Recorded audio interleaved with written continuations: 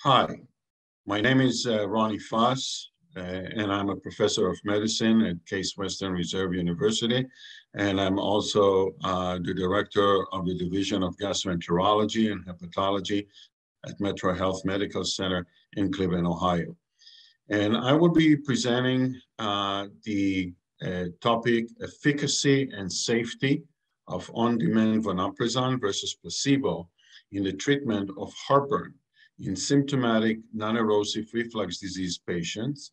This was a phase 2 randomized controlled trial. So to understand the reason for this study, we have to remember that many patients prefer non-continuous treatment for their gastroesophageal reflux disease over daily therapy. Now, non-continuous treatment could be on demand, which is patient-driven. Whenever the patient needs treatment, they take it, and they take it for the duration they desire. And the rule is that they cannot take more than once a day. Another example of non-continuous treatment is, for example, intermittent therapy.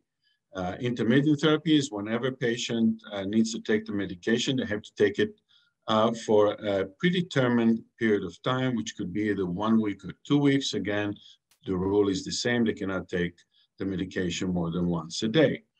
Now, patients may prefer non-continuous treatment because it gives them personal control over the therapy itself. It can reduce costs because you don't take the medication on a daily basis. And it may reduce concerns with long-term daily use, especially when it comes to medications like proton pump inhibitors. However, proton pump inhibitors cannot serve as a good non-continuous treatment medications, primarily because of their pharmacokinetics and pharmacodynamics that makes them not a great candidate for this type of therapeutic approach. There is gradual onset of acid suppression. It takes 3 to 5 days of repeat dosing for maximal acid suppression, and there is also food-dependent activity. On the other hand, vonoprazan, which is an investigational PCAB, is a good candidate for on-demand therapy, primarily because of its unique pharmacokinetics and pharmacodynamic characteristics. It provides rapid onset of acid suppression. It achieves consistent acid suppression immediately after the first dose. The acid suppression is potent, durable, and lasts over a period of 24 hours, and its effect is food independent.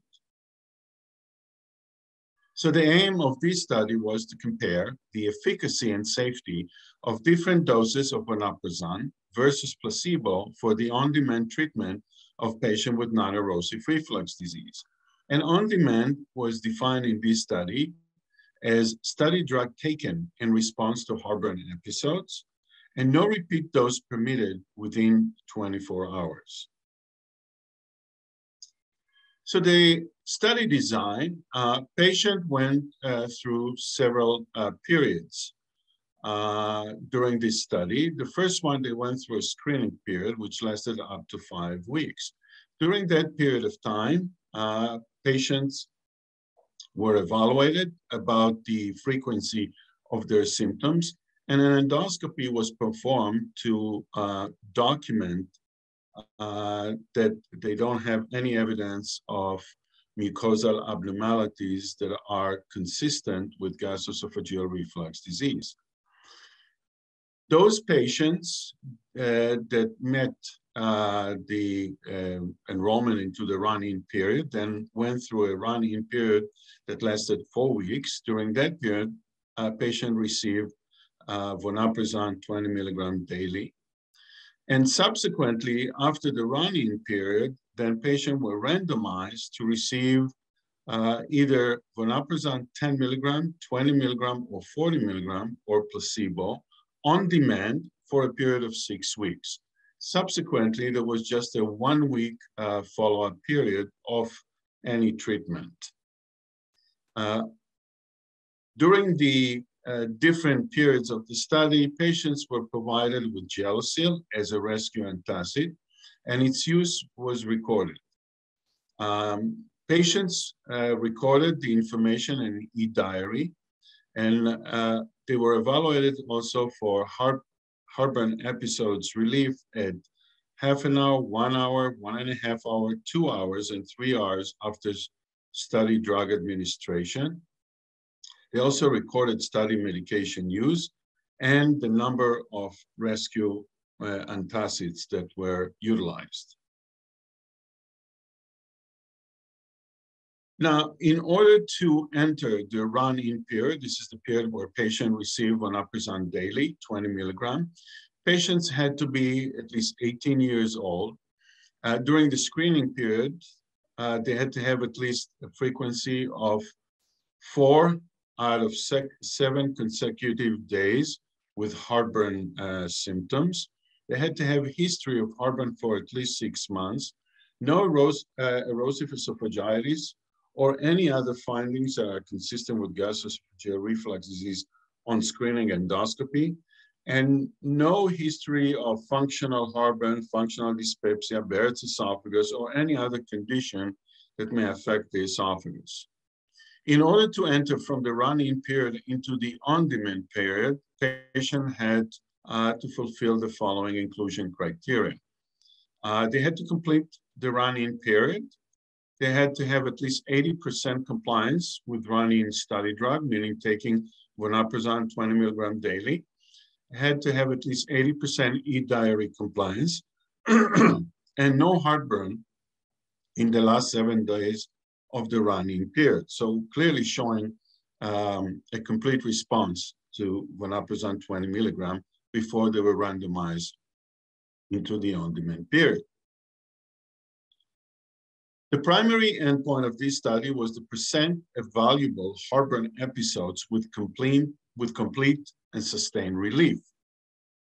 Now, evaluable heartburn episodes were considered as episodes for which study drug taken, and there was at least 1 entry in e-diary that was completed. Complete relief was defined as relief within 3 hours of study drug with no rescue antacid taken. And sustained relief was no further episodes recorded within 24 hours after initiating study drug. So these are the results of the study. You can see the number of patients that were screened. Then you can see the number of patients that ended up in the run-in period.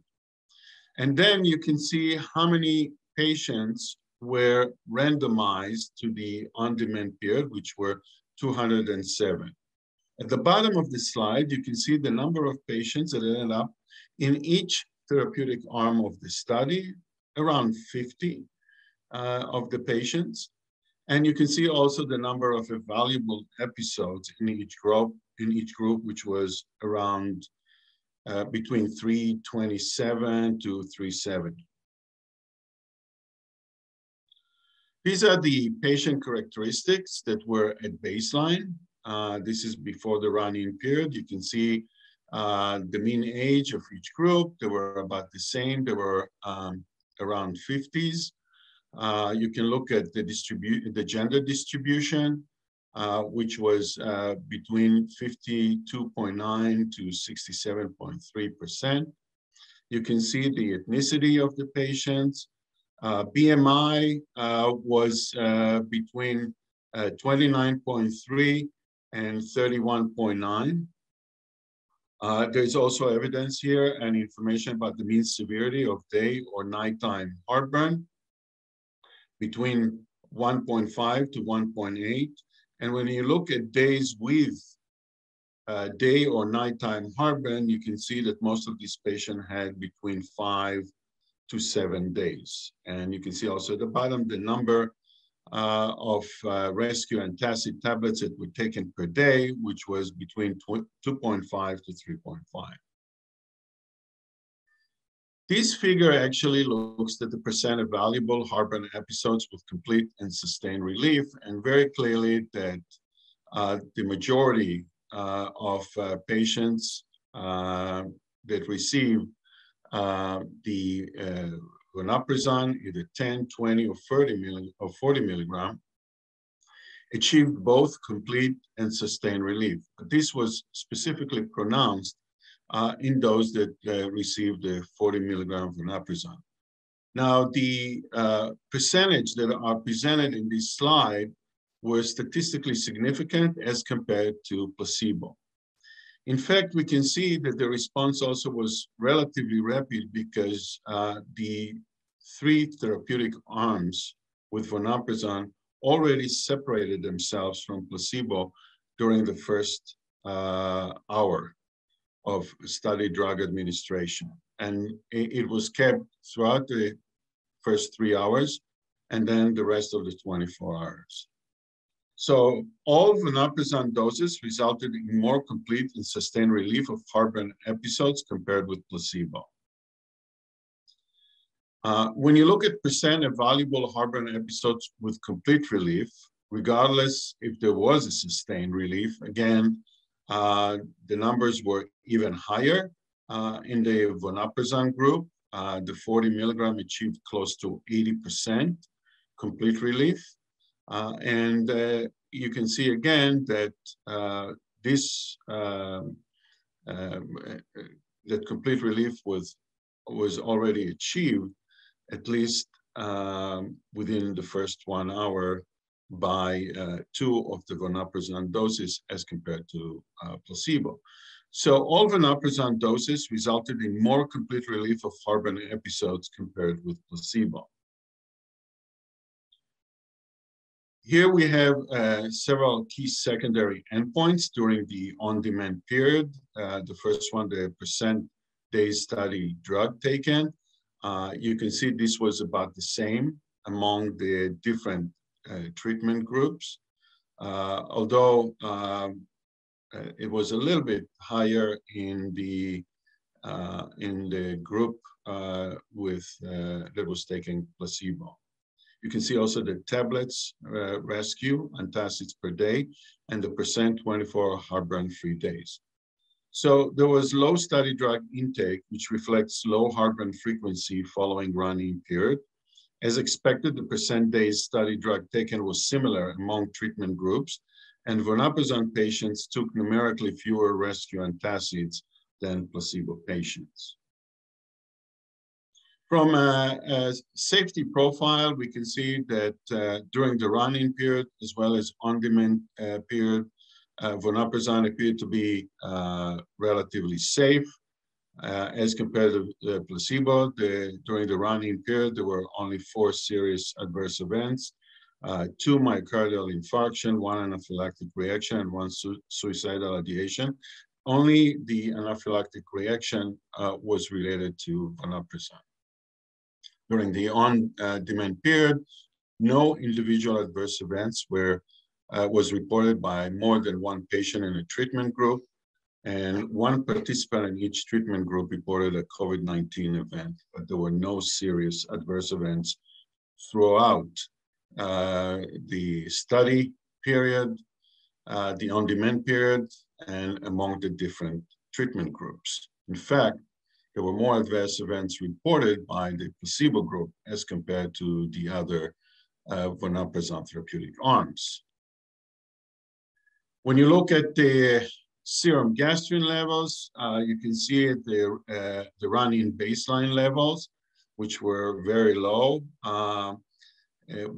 After the run-in period, obviously when patients receive Vonoprazan 10 milligram once a day, you can see an increase in the gastrin levels during the on-demand baseline. And then at the end of the on-demand period, you can see that this was very low, the gastrin levels almost returned to the run-in baseline. So in conclusions, Vonoprazan on demand at all investigated doses was significantly better than placebo in providing rapid and sustained relief from heartburn episodes in non-erosive reflux disease patients. Vonoprazan 10 and 20 milligram on demand appeared equally efficacious, while Vonoprazan 40 milligram on demand provided limited extra benefit over the lower doses. And then Vonoprazan on demand was well tolerated by study participants. So the findings of these studies support the potential use of Vonoprazan as an on-demand option for patients with non-erosive reflux disease, although a confirmatory study in a larger populations is warranted. In fact, there is an ongoing phase 3 trial as we speak with Vonoprazan on demand in patients with non-erosive reflux disease as compared to placebo. So thank you very much for giving me the opportunity to present this important study.